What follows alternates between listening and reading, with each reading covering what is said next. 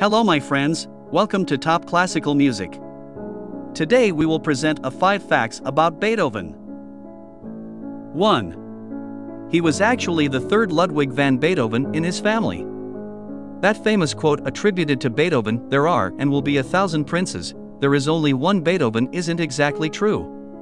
The first Ludwig van Beethoven was the composer's grandfather, a musician in Bonn, and the second was Beethoven's older brother, who passed away a few days after his birth.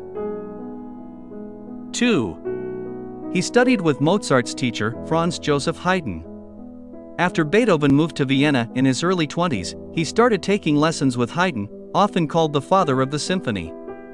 Haydn also taught Mozart, one of Beethoven's early idols.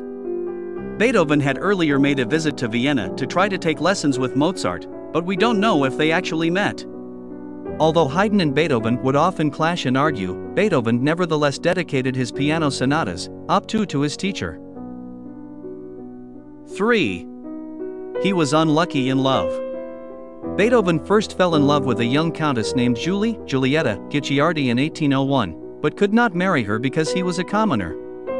His famous piano sonata No. 14, Moonlight, is dedicated to her.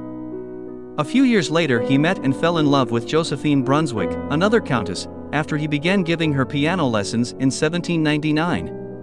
They would write a series of love letters, of which 15 by Beethoven survive, until her family pressured them to terminate the relationship. 4. We don't really know why he became deaf. Beethoven started to lose his hearing when he was 26 years old, and by the last decade of his life it was completely gone. Although there are many theories about why Beethoven lost his hearing, we don't really know what caused it. The most likely causes might be a disease from his early childhood like typhus or smallpox. 5. He died during a thunderstorm at age 56. Beethoven passed away on March 26, 1827 after a long illness, his friend comparing the moment to the composer's symphonies with crashes that sound like hammering on the portals of fate. We don't really know Beethoven's final words, although his friends and biographers have recorded many different versions including "Pity, pity, too late," or "Applaud, my friends, the comedy is over and I shall hear in heaven," a reference to his deafness. Well, that's all for today. See you in the next video.